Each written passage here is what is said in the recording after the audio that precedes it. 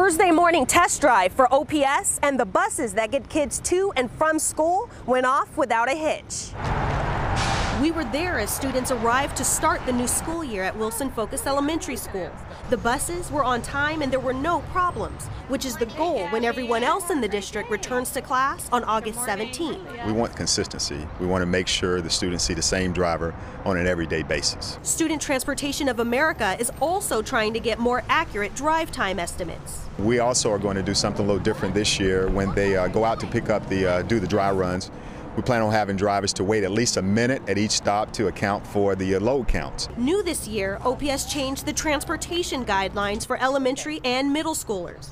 Parents can still opt for their children to attend any OPS school, but they'll only be eligible for transportation to schools within their partner zone. The letters haven't gone out yet, so I think when parents get the notification, if they are affected and they have some concerns, they're free to call the number. And those changes mean there are 146 fewer routes for drivers to cover, which will ensure there are enough drivers this year. But training backups is still a priority. What we call them are spare drivers.